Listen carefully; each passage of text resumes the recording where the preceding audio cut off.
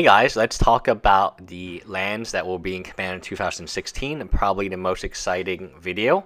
We find out it's not just one cycle of lands, it's actually 3 different cycles. And at least for the pain lands, we see the caves, which is the white-black pain land. So I will assume that all the other 5 enemy pain lands will be in the set. Then we see a pain land I didn't expect to be in the set, the blue-black one, Catacombs. And that one signifies that all the ally pain lands will be in the set too.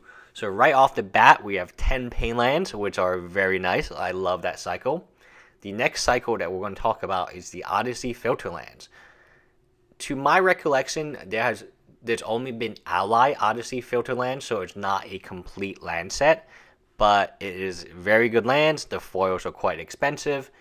And overall, it's just nice to have them because the last time we saw them was in Odyssey, which a lot of the current player base has not had the pleasure of playing that set. So we see that, and we also see the Allied check lands. Now, the Allied check lands did have enemy check lands from Innistrad. I don't know if the enemy check lands are in this set. All I know is the ally ones are. We see the white green one, the red green, and then the black green.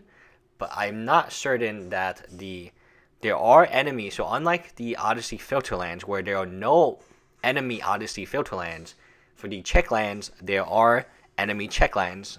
Most notably, it was in Innistrad. I don't know if we're going to see them again. They are very pricey. The blue-red one is extremely pricey. But even assuming that that's not in the set, I do want to take a moment in time and really thank Wizards of the Coast. I'm very negative about them most times because I don't agree with their direction, but this is absolutely wonderful. Just don't throw in one type of land, throw in like 5 or 6 sets, right? Hopefully it really reduces prices.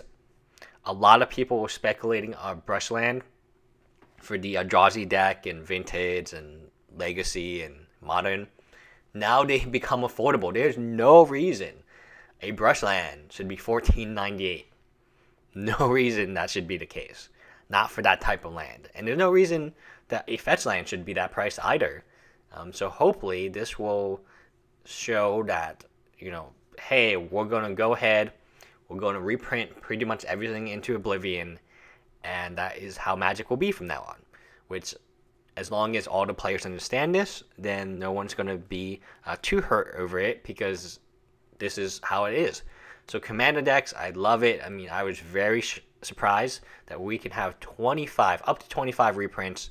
I know that for right now, I know that the allied enemy pain lands are in, so those are 10. I know the Odyssey filter lands, so those are 5. And I know that the ally check lands, the buddy lands, are also in. I just don't know if the Innistrad enemy buddy lands are in. So already we have 20 land reprints. The last 5, we need to see that land. But overall, absolutely fantastic. First land is $15. I mean, come on. Not going to be $15 anymore. And I'm very happy to see that land should not be expensive.